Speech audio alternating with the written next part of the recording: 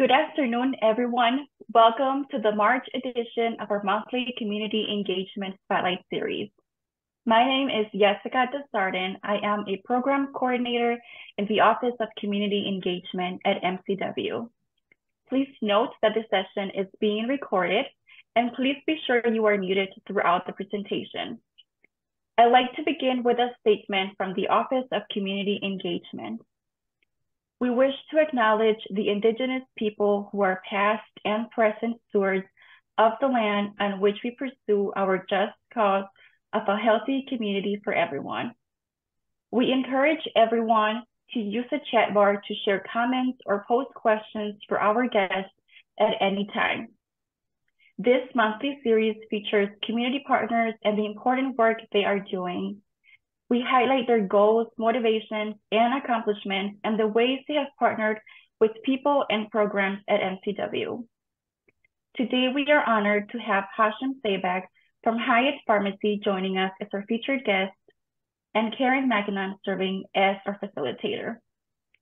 At this time, I would like to introduce our Senior Associate Dean for Community Engagement, Dr. Stacy Young, who will say a few words about Hayat's important work for the community. Dr. Young. Great. Thanks so much, Jessica. I'm pleased to introduce everyone today to Hashim Zaibak. Dr. Zaibak is the founder of Hayat Pharmacy. He started his career as a pharmacist in 1999 and currently runs 20 pharmacies in Wisconsin. Hashim is well known as a medical counselor and dedicates his time to giving health education presentations and teaching patients proper medication administration. Thank you, Dr. Zaibak, for being our featured spotlight guest today. I would now like to introduce today's facilitator, Karen McKinnon. Karen is an assistant professor and the director of outreach for the Medical College of Wisconsin School of Pharmacy. Through her role, she develops corporate partnerships that support the creation of new pharmacy practice models. We are so pleased to have Professor McKinnon with us today. Karen, thank you for serving as our spotlight facilitator, and I now turn the session over to you. Well, thank you for that introduction.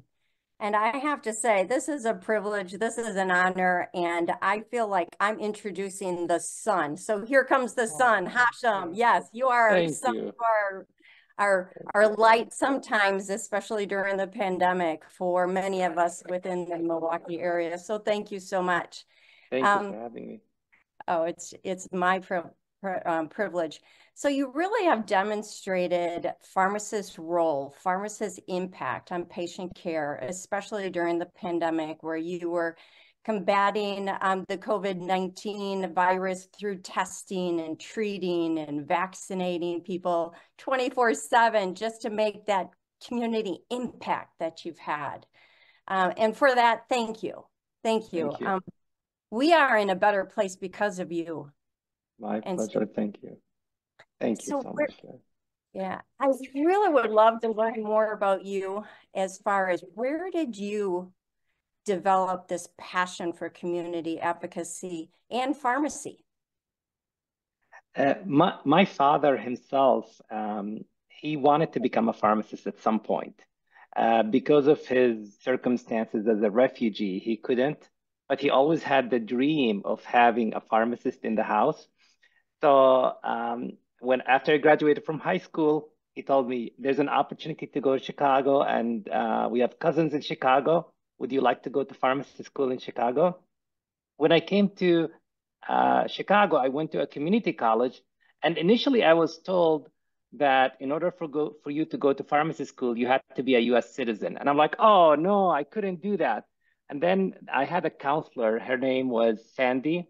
She actually called the University of Wisconsin, actually University of Illinois, and she asked them if that's true, and they told her that was not true. So I was able to apply to the University of Illinois at Chicago, and I got in 1995, graduated in 1999. And since then, when I worked for CVS, the chain CVS, they used to send me to some of the most challenging stores in Milwaukee. There are certain stores where even like some of the floaters would say, no, I don't want to go to this zip code or that zip code. I was the one who's like, no, send me anywhere. I'll go to any store you want me to. And I worked at Titonia and Villard. I worked on Capitol. I worked in Villard. And it's definitely, it was an eye opener, because when I worked in some of the more affluent, because I was a floater, when I worked in some of the affluent stores, I felt that people had access to a lot more than some of the more challenging areas of Milwaukee. And I felt like we need to do something. We absolutely need to improve that. We need to have more equality.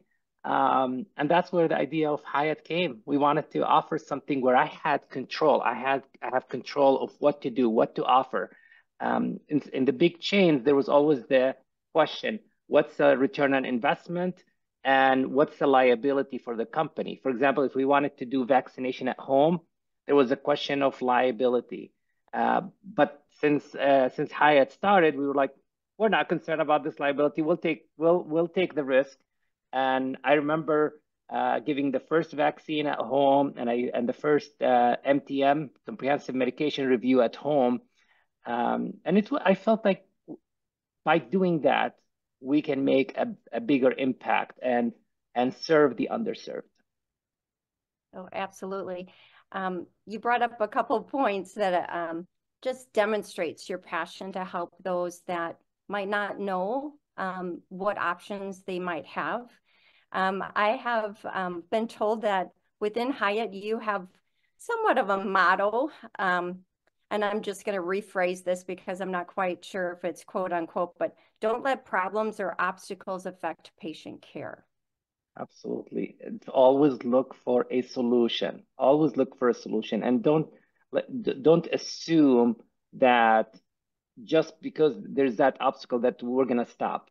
Whether it is the shortage of the vaccine, whether it was at some point at the beginning of the pandemic, nobody was testing. And so we were searching, we were calling CMS, finding solutions. And we were the first pharmacy in Milwaukee to offer the PCR testing. So don't let that, any obstacle, don't let it stop you. And if it's, and because we are small, definitely smaller than the big companies, we are able to move faster, and we're able to make decisions faster. I tell people, when it comes to certain decisions, I'm the HR specialist, the legal specialist, the HIPAA specialist, and I can make decisions on the spot if I have to. And during the pandemic, we really had to make a lot of decisions almost on the spot, whether to keep the pharmacy open or close, whether to switch to delivery only. All of these decisions, we had to move really fast. So it was easier for us as a smaller company to move and create programs to take care of the community. When I was thinking about Hayat and your personal outreach in so many of the underserved areas, I also focused on the level of trust they have with you and how you build that trust over time. And one of the main things that you're present. You're present at their churches. You're present at their religious affiliated events or whatnot, and you listen. And I really feel as if you've been able to have a great outreach in that regard. What are other ways that you have felt as if you have built trust within your community? Going to the places where people go and they need the extra services, whether it's a church, the senior center, maybe even some of the group homes, or maybe a senior building, and being there as a resource and telling them, maybe I can't help you today. Maybe you don't need any of my services today, but this is my number. You call me and I'll be there. There was a lot of situations where we approached like some churches and they said, no, we're good now. And then a couple of months later, they'll say, we have a health fair. Can you come and speak about diabetes in our health fair? Or can you come and speak about high blood pressure or cholesterol or asthma? And we're always happy to do that. We're always happy to be there. And again, when it comes to the return on investment, We didn't look at it as, oh, with every event, I have to get 10 patients to transfer to me to make this worthwhile. No, we did it. We offered it, even if there was no immediate return on investment, but we created that emotional connection with the administration at the church, at the senior center, at the senior building. And people came to us and knew that when there is a problem, when there is a patient that they know who's having issues with their adherence to the medication, they'll come to us and then we'll help them. That's wonderful. And you also have the ability to communicate with many different languages. I'll let you provide the number of languages you and your staff speak. We speak a total of 22 languages. When we interview people, if they say that I speak that language as a second language, we immediately try to hire them, because anytime you have somebody, like we have somebody who speaks Italian, when you have somebody who speaks Italian, that opens a door for you to a community that's sometimes it's hard to work with because of the language barrier. The Rohingya, there's a lot of Rohingya refugees here in Milwaukee. So when we have somebody who speaks Rohingya, that's a huge plus. And then you can impact them better. You can understand their culture better. You can even know what kind of food they eat. And that also helps in taking care of the patient. So we have people who speak a lot of different languages. And then when somebody even is at a store, if somebody comes to a store and they speak only Arabic, for example, they'll call somebody else at another store who speaks Arabic, and then they'll put them on three-way in order to take care of that patient. And it's very rewarding when you can take care of somebody who normally would not have been taken care of if they went to some other pharmacies because of the language barrier. Right, and being able to support such a diverse workforce that really commits to your community engagement, involvement, and excellent patient care. I truly love it. I mean, I speak Arabic too as my first language. So anytime there's an event, like I'm working with the city of Greenfield next week, they have an event with a target to focus on the Arabic community. So they called me and I'm like, sure, I'll be there. And it's fun. It's actually makes you feel like this is why we went to school, to take care of the patients and take care and serving the underserved, finding those patients who normally would not have been taken care of, and you take care of them. I see a chat question has come in, and I'll go ahead and get that later. Just letting Alexandra know that I did catch that you have a question in chat. But you did allude to some changes with the scope of pharmacy since you graduated. So Yes. what are the big changes within pharmacy that you have seen and lived through? I was looking through a memory box last week of all things that I collected over the years, and I saw an ad that I was featured in the journal Sentinel for Jewel Osco, and it said, we offer flu vaccine for the first time for people who are they have to be 50 or older.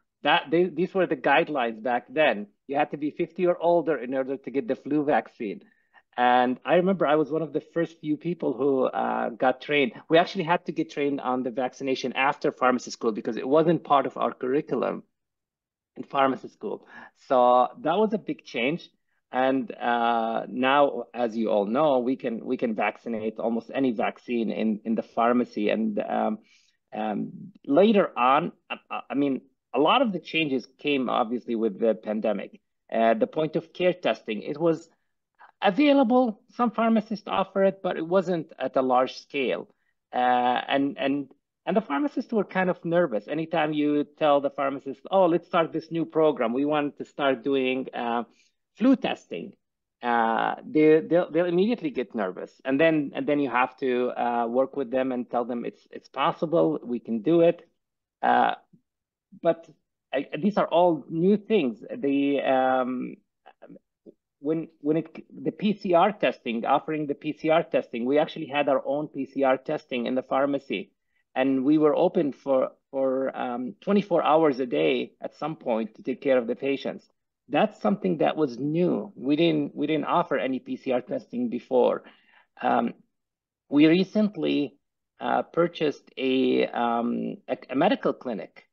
And with this new collaboration, we feel that there's a lot more to do. I think by having the MD, the nurse practitioner, and the pharmacist work under one umbrella, I think we can do a lot more to, for example, control the A1C, cholesterol, blood pressure. And again, when I graduated from pharmacy school, that wasn't the norm. But now it's becoming the norm, and having the pharmacist offer all these additional vaccines and additional services. I mean, right now in Wisconsin, we have a standing order for birth control pills. So if a lady who doesn't have a doctor or primary care doctor wants to come to the pharmacy and get her birth control pill, we can do that without having to get a prescription. These were all unique things. During the pandemic, we were able to dispense Paxlovid with a standing order. That was also unique.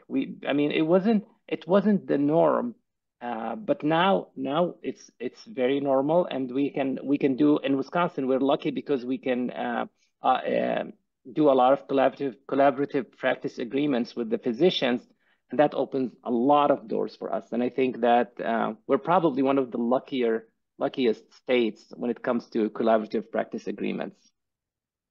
I do agree. It gives us a lot of ability to Absolutely a quicker impact for our patients. Absolutely. And you brought up interprofessional collaboration, and within the School of Pharmacy, we do a lot of interprofessional education as well. And I think that really helps train our students to know the value of everyone's expertise, everyone's area of focus for our patients' care. And when we get a student from Medical College of Wisconsin versus other colleges, you could tell that collaboration is part of your culture at Medical College of Wisconsin, and it really makes a difference for the student and also for their future. Mm-hmm. Describe some of the activities that you've done with some of the School of Pharmacy students that you've had at your sites. A lot of pharmacy students, whether it's during their EPI or API, they choose Hayat Pharmacy because they know that if they come to us, they'll have a different experience. Whether it's the comprehensive medication review, whether it is the ability to vaccinate, the ability to test to treat. I mean, those are all things that are available right now at our pharmacies. And then if they're interested in LTC, we have a long-term care pharmacy where they can check how we do it, what's the technology that's available, and how we can make it very efficient. So we usually have multiple students from multiple colleges of pharmacies throughout the state all year long. And it's fun. It's actually another rewarding experience. You feel like you're paying it forward in order to take care of those students. Right. And just for those in the audience, an IPI is an introductory pharmacy practice experience, which is early in the student's pharmacy education. And then an API is an advanced clinical experience. So anyway, it depends on the year that they're in school, but our students are on rotations early on and throughout their whole curriculum. But being able to apply things that they've been taught within the lecture and within their labs in settings like yours really click with students and allows them to put that knowledge back into that memory block that's not necessarily too difficult to retrieve. Absolutely. And I mean, we get sometimes pharmacists from other states who want to come and join us because they wanted to do something different, not the typical community pharmacy. So we're getting somebody from Florida in a couple of months. So it's again, it's fun, it's rewarding, and we feel like we're paying it forward when we have those students. Oh, absolutely. They kind of just give you a little bit more of an energy, a little flavor, a little fire of just being able to be involved, and how many more patients can we actually be helping out? Yeah, absolutely. And also it's an opportunity for us to showcase our practice to the students, and maybe one of them would like to join us in the future once they graduate. We've had few students who've come and liked the setting, and they were like, I can do a lot more here than a typical pharmacy. So they like it, and it's and- I mean the old uh, the old setting of just pharmacists filling prescriptions and just filling prescriptions, that's gone. Now the pharmacist is involved in a lot more services than he or she did before. Which kind of leads me into that earlier question that Alexandria had asked, is getting more information about the home-based vaccination opportunities for your patients, and what vaccines do you offer? And honestly, whatever the patient needs. So if the patient needs COVID vaccines or flu vaccine, RSV now is available. RSV vaccine, all of these are available. And we have when a patient comes to us, we can actually check their WIR, Wisconsin Immunization Registry, and find out what they're missing, and then we recommend those vaccines to them. And if the patient Again, if the patient is homebound, we'll send a pharmacist. And now we even hired a nurse. We have a registered nurse who works with us, and she can also administer those vaccines at home. So again, we're looking for these things where pharmacists in the past did not hire nurses. But now with all these additional services that we have pharmacists who are offering it to students and nurses. Awesome. And I really believe that you've been a great collaborator, as well as an effective partner within the community. How did you learn about these opportunities, or did they come knocking at your door? Both. You have to do a lot of networking, and networking is really hard for an introvert like myself. I'm naturally I'm an introvert. I really don't like to socialize and go to dinners and receptions but I had to get out of my bubble in order to get to meet all these people and the community leaders and people who can make an impact and make decisions and offer us opportunities to talk to the patients. So it's and sometimes the opportunity will just come to you. Sometimes you just have to be ready, and people will call us. Like sometimes employers will call us and ask us, can you come on site and do on-site vaccination, or can you come on site and do presentations about health topics? Can you come on site and do testing? And right now, recently we just purchased an A1C and a cholesterol testing machine. So we can test patients or do some screening for cholesterol and A1C and diabetes in the community. Was it cheap? Absolutely not. These were very expensive machines, and if we looked at it strictly from the return on investment, hey, how much money are we going to make from this? We probably would not have purchased it because the pay is not that well on those tests. But it's something that we felt that can help the community. It can offer the community a service for somebody who's on the run and they cannot get to see their doctor or go to the lab. This offers them definitely a quick way to test themselves. And also want to promote your opportunities for being able to host a vaccine clinic. I know you just kind of put one out there in LinkedIn saying, hey, you need to host a vaccine clinic. Do you have COVID vaccine? You know, flu vaccines. Let us know. Is it your workplace? Is it the community or organization? Is it a special event? Let us know. We can be there. And you have to be ready. You can't just make that post unless you have the staff who are trained and ready to go and who are passionate. Because sometimes the person can be trained in a certain area, but they're not passionate about it. But I know, for example, Mara, she is very passionate about this. And if I tell her there's an opportunity to have a clinic at this site, she'll immediately jump on it and she'll be like, I'll be there. So you have to have people who really want to do the right things. Speaking on the vaccines, a clarification as far as what types of vaccines, do you see adolescents being a target audience, especially for like HPV, or is it more focused on the adults with flu and COVID? We definitely, I think as a state, we have an opportunity to do more education to the adolescents, because there's definitely a vaccine hesitancy, and there's the feeling that, oh, this is not for me. I'm young, I'm healthy.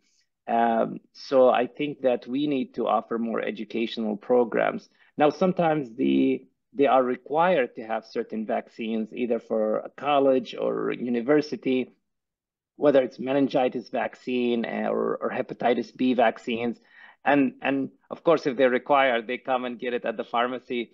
But if it's not required, sometimes there's a hesitancy when it comes to vaccinating the adolescents. I think we just need to, right now, it hasn't been really a target for us as a state, but I think it should be. It should be. There are a lot of opportunities in that group. Especially with vaccination hesitancy. Absolutely. It really has come on strong since the pandemic. That's for sure. I mean, even if you look at the flu vaccine and the COVID vaccine, if you look at the people in the adolescent group, many of them are not getting vaccinated because they think, oh, this is only for my grandpa and my grandma. Mm-hmm. We have another question is, how do you envision that now Wisconsin Medicaid has recognized pharmacists as providers that can bill for their clinical services, just like physicians and APPs, beyond immunizations and prescriptions? How will this impact our underserved communities? I think we're going to be, pharmacists are easier to move. We can get into certain communities very easy. We are the most accessible healthcare in the whole state. So I think that this is going to offer, especially in some of the most underserved areas or some of the rural areas. I think pharmacists are going to be able to take care of that group of patients and offer them services that right now we're not getting reimbursed for. So we're looking forward to this. It's happening July 1st, and I think that's the date we're going to go live. We need to also make sure we educate the pharmacist about what they can do and what they cannot do. We need to utilize and have the pharmacist practice at the top of their license. If this is something that they can do, why not? I think that it's a new change for us as pharmacists that I'm very excited about. And there's a lot of educational components that are more ingrained in pharmacy school education now than when I graduated 35 years ago. Exactly. Being able to recognize that, especially with having MCW School of Pharmacy around, being able to use them as a resource for continuing education, for additional shops and whatnot. In fact, we have one focusing on physical assessment techniques and things like that. Just knowing that self-reflection of what your own ability is, as well as where you want to concentrate your community involvement and how you can literally help others within that area. And perfecting your own technique along the way. I was one of the first students to take that physical assessment at Medical College of Wisconsin. I was one of the students myself. And definitely very educational and highly recommended. And then another thing, I hope that in the future, if we do really well with Wisconsin Medicaid, and we see that we are making an impact, and I'm sure we will, then that opens the door for other payers.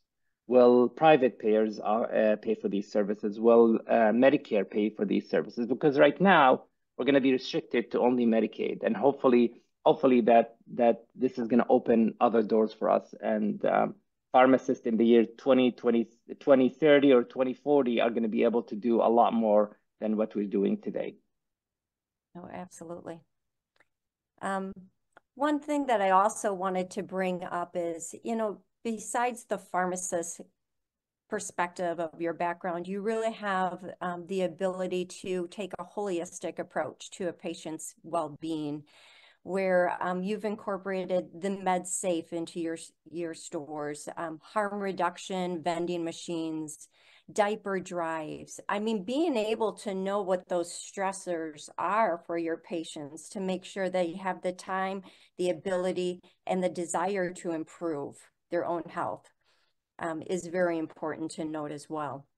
And you have to know the resources, because you can't do any of this alone. You have to be able to partner with organizations and find the people who can help you with whether it's a diaper drive, especially with Giannis being there. That was a big event, or the Narcan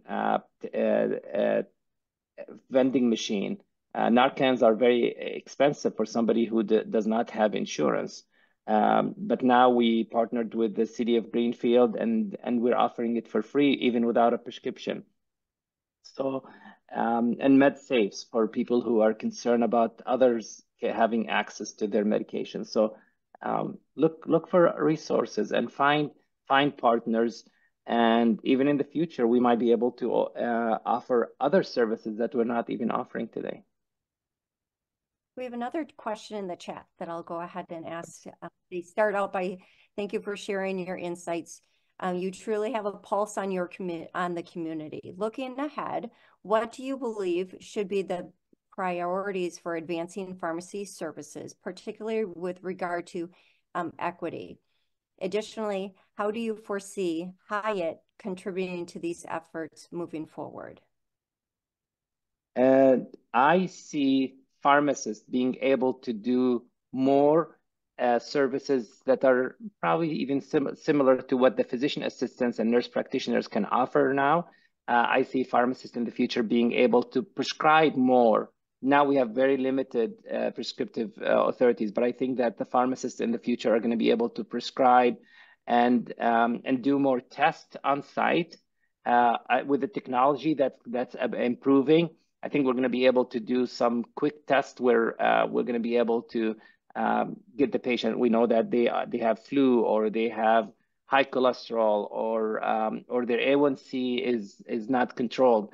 I see us in the future being able to adjust the doses for people with diabetes without having to go back to the primary care physician.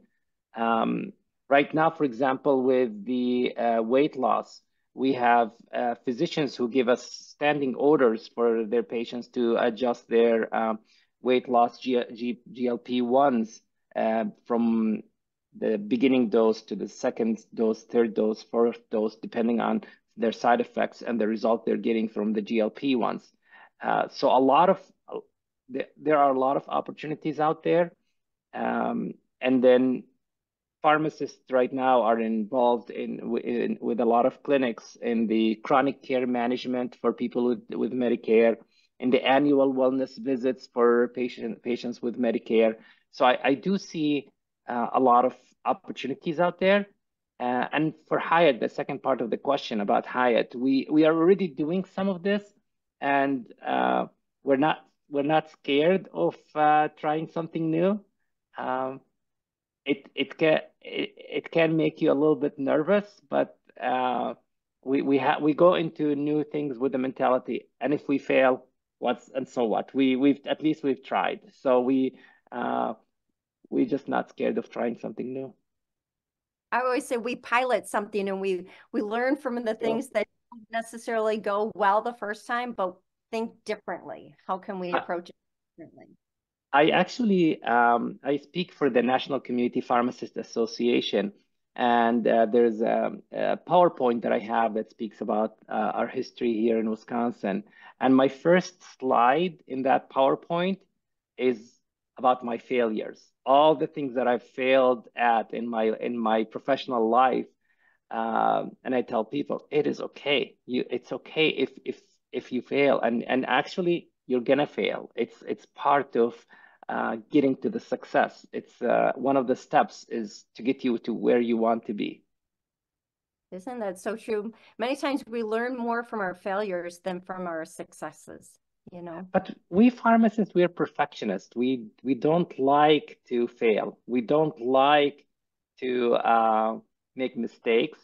Because I mean, who goes into pharmacy school? Usually the people who have good GPAs, the people who can do math really well and chemistry and biology, and that's why we tend to be more of perfectionists, and sometimes we're scared of trying something new. And I'm telling the people, all the people listening today, try something new.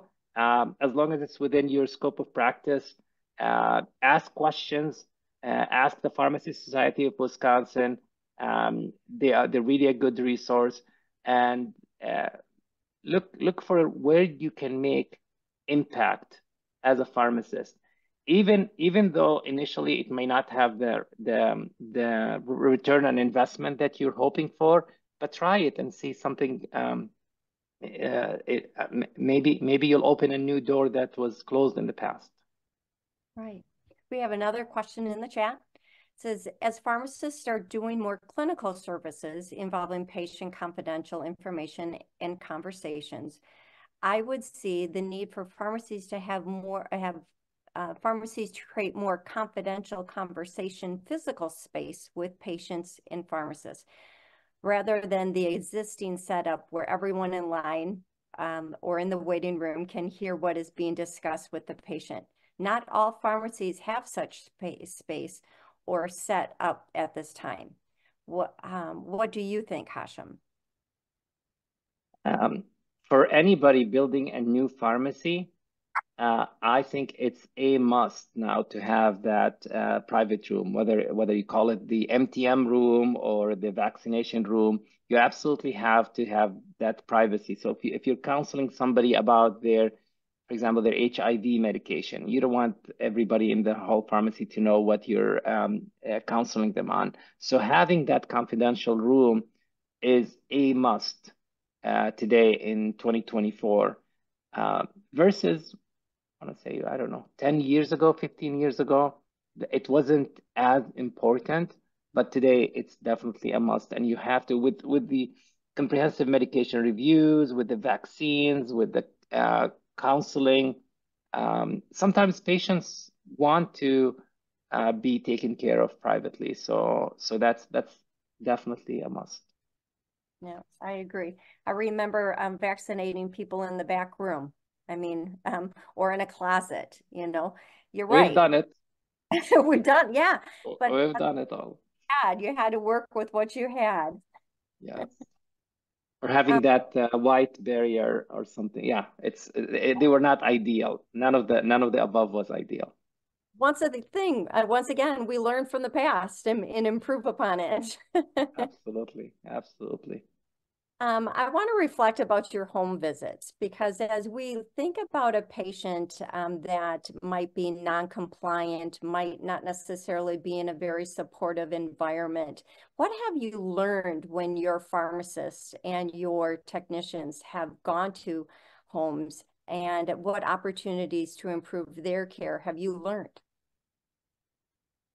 A lot of times people tell you I'm compliant with my Advair and I use it twice a day. And then you go visit them and then they have 5 or 6 of them stacked on top of each other.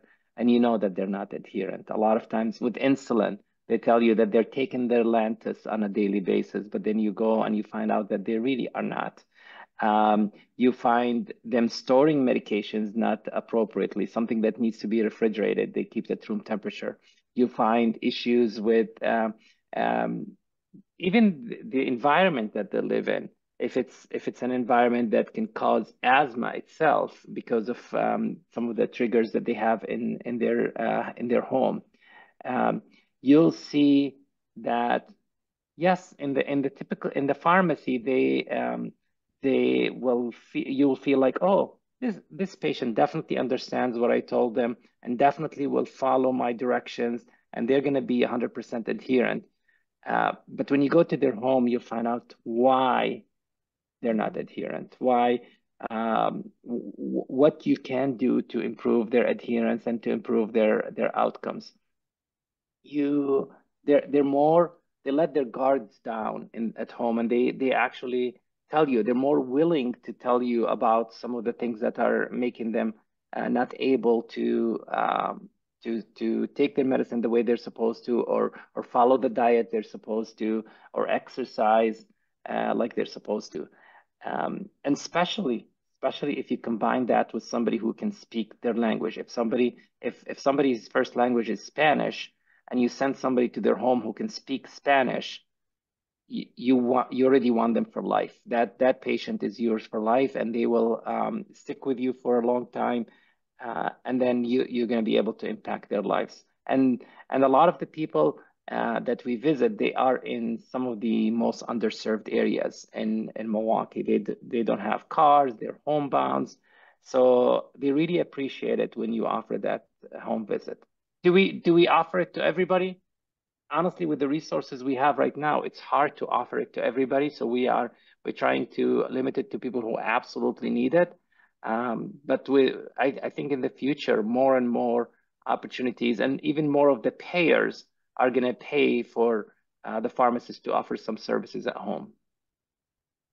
Yes, and sometimes I've had patients that would answer my questions the way they think I want to hear them, not necessarily the truth. And until they're honest with me, can I really know the opportunities to improve their health care? I had Oh, go ahead. No, I had a patient that was taking 2 hypertensive medications and took 2 of the generics instead of taking a generic and the name brand, which was the ideal treatment plan, because he was just thinking, well, I need 2 hypertensive medications, so I'll just take the cheaper one. But he didn't want to tell me that he couldn't afford the name brand. Yeah. And a lot of times you'll find you'll talk when you're at home, you'll talk to the spouse or to the children, and they'll tell you certain things. They'll be like, yeah, my dad does not do this, or my dad doesn't take his medicine. And then you'll get to know. And of course, the patient smiles and they tell you, yes, he's right. Nobody wants to be a bad patient. Everybody wants to be a good patient who listens and does everything the way they're supposed to. Exactly. We have another question in chat, and it says, with so many people facing many challenges, how do you help them to advocate for their own health? Find out what's the challenge, what the challenge is, and look at your resources. What can you offer them? For some people, the challenge is remembering to take their medication because they are on 15 different meds. For them, maybe it's a bubble packing. For some people, it's the cost of the medication.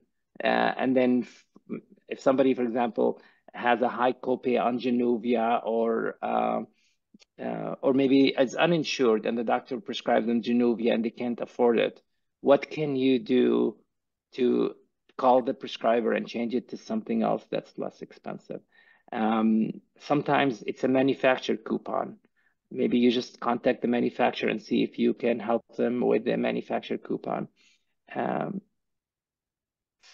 Sometimes it's, for example, when it comes to vaccines, the hesitancy is because they had wrong information that they got from the internet. For them, it's just going to be an education and trying and using your motivational interviewing skills in order to convince them to do the right thing. So it's different, people are different, and you just have to know what resources you have in order to take care of them. I mean, today I had a patient just like a couple hours ago, a patient who needed her Synthroid, and she's uninsured. And Synthroid is not that expensive, but she just could not even afford. She couldn't pay the $20 because she's on 2 different strengths. So they called me from the pharmacy and they're like, "Oh, there's this patient. What can we do to help?" I'm like, "Just give it to her for free. It's Synthroid. It's not gonna cost a lot of money." And this is a patient who otherwise would have skipped her thyroid medication because she's uninsured. She was an undocumented immigrant, so she did not have insurance at all. So when you have these resources, it's nice to be able to have that power to serve people and help people. And you've empowered your staff to actually know that they Absolutely. see you as bouncing off ideas like, I've used all my other resources and I'm at this point, I'm not quite sure what to do next. Yes. And sometimes we assume that everybody can afford the $20 medication, but that's not true. For some people, they can't. Right. And being uncomfortable with, okay, they were undocumented, one of the reasons why they probably don't have insurance, and, just being able to realize that that's an obstacle we can deal with, right? Absolutely. Yeah. Well, we are almost at time. Is there any other questions from the group? I'm just looking at the chat real quick. I actually would just advocate, for listening to the patients and taking the time to learn more about. Absolutely. As a person, you learn what's really important to them. Yeah. And if anybody has any questions for me after the presentation, they can always send me a message through LinkedIn. And I check LinkedIn frequently. So if they have a question, private question, they can just send it to me. We have one question interested in your input on what makes a good partnership with an academic institution. The best relationship is a win-win relationship. Find out what you can offer that institution, and then how you can serve them and take care of their needs. And in return, they're gonna help you. For example, we were approached a couple of months ago by a professor at the University of Wisconsin, and they have a clinical study. They want to target patients with diabetes in the Black community to see how we can improve their A1C. Excuse me. So for them, it was a win. We said, yes, we'll take care of you. We'll help you. We'll identify those patients. We'll send the letters. We'll train our pharmacists to identify those patients for you. So it was a win for the institution and a win for the pharmacy. Absolutely. Just so everyone's aware in chat, there is some links to Hashim's Pharmacy. So just in case you would like to go ahead and get that information. One thing that I should have started out, but why do you call your pharmacies Hayat Pharmacies? Back in 2011, my wife Bushra and I, we were just discussing what should we name the pharmacy. And we wanted something that has a beautiful meaning in our native language and also easy to pronounce in English. So we thought of the name Hayat, which means life, because our goal is to really give people a good, healthy life. Life in Arabic is Hayat. So it's easy to pronounce in English. So we named it Hayat, and we stuck to that name for the last 13, 14 years. It's funny, we actually got a couple of years ago, we got a voicemail. A customer left a voicemail for us, and she said, I love your pharmacist. I love your technicians. You guys do such a great job. And when I travel, I even go to your hotels. I'm like, no, that's not my hotel. That's the other Hyatt. I wish I owned the hotel. Oh, that's great. No, but I really feel as if you've really made the community having a healthier life. And Hayat is just perfect. You and your wife picked out a perfect name that really contributes to everything that you do. It's just amazing. I mean, during the pandemic, we vaccinated over 100,000 patients at our pharmacy. That's a lot of patients. And I really believe that by doing that, some of those patients are alive today because God offered them this opportunity to get the vaccine with us. So it truly is. We're trying to give people a long life. Yeah. And one thing that you brought up, your COVID vaccines, and I remember many times for people to get their COVID vaccines, they had to sign up on the internet. And you received a letter from an older lady thanking you for letting her come in and as a walk-in to get her COVID vaccine because she didn't have the internet. And how elderly people know how to use different apps? Initially, they wanted to limit the number of people initially because the supply was very limited of the vaccine. So some of the companies decided, oh, you have to download our app and make an appointment. We couldn't even take appointments over the phone. Everything has to be done through the app. And knowing the communities that we serve, that was really a challenge. So we've decided to offer it by walk-ins. Yes, people had to wait in line, but it was expected. People were they were happy to get the vaccine at the end of the day, and they were willing to wait in line. We had people who had to wait for like an hour and a half, 2 hours to get the vaccine, but they were okay because an appointment was not needed. They can just walk in, whether it's the 70-year-old lady or even the 50-year-old gentleman who doesn't speak English. They could just come in and we'll take care of them, and that made a huge difference. The simpler healthcare, a lot of time, one of the barriers to healthcare is technology, and sometimes we don't think of it. And if you remove that barrier, then patients can come and are able to come and get taken care of. That's so true. I know we've been able to touch base on a lot of different things. Is there anything that you would like to mention that we weren't able to discuss yet? We have a couple more minutes left. If there's any pharmacy student in this call, the opportunities you will have in your lifetime are like probably 10 times more than the opportunities we had in our generation. So get ready, be open-minded, take risks. It's okay to take risks, and sometimes it's okay. I mean, working for another company is good, but if you can establish your own pharmacy, do it. There are a lot of opportunities. There are a lot of rural areas in Wisconsin that are pharmacy deserts. So if any of you are interested, there are a lot of opportunities. I would recommend that you do it. You would be an excellent mentor. I love it. I speak at the ownership workshop where future pharmacy owners go to NCPA and they learn about pharmacy ownership. And actually, that's one of my most enjoyable presentation and people usually come to me. I've had people who flew in from other states just to come and spend a day in our pharmacy, and I usually give them the warning.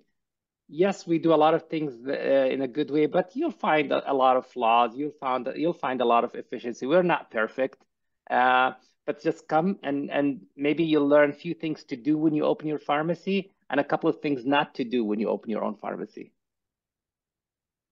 Always remember, it's a pilot. We learn from all of our mistakes. It is, and I'm really proud to say that I admit that sometimes we have flaws and we're just learning and we're improving, and we're not afraid to say that we're not perfect. Well, thank you so much. So starting out with, here comes the sun. You are definitely the sun. You are the light for many people's lives, our Hayat. Thank you. So thank you. Thank you, Kara. I appreciate it. On behalf of all of the guests today, I want to say thank you for coming today and sharing your expertise, your passion for our community. I really appreciate it. I really enjoyed this, and it's my way of paying it forward. I'm 50 years old, and I want to make sure that I leave a legacy of helping the others. So if I can be an inspiration or a help for any of the people listening, please reach out to me and I'll be more than happy to help you. And if you want to come and visit us in the pharmacy, just send me a message on LinkedIn and we'll arrange for that. Well, thank you so much. For everyone, thanks for joining today. We do have our next community engagement opportunity on April 24th. Make sure that you take the time and learn more about our opportunities here within Milwaukee and elsewhere that we can learn from. And we can pilot different areas and learn from them. So thank you very much and enjoy the rest of your day. Thank you so much, everybody.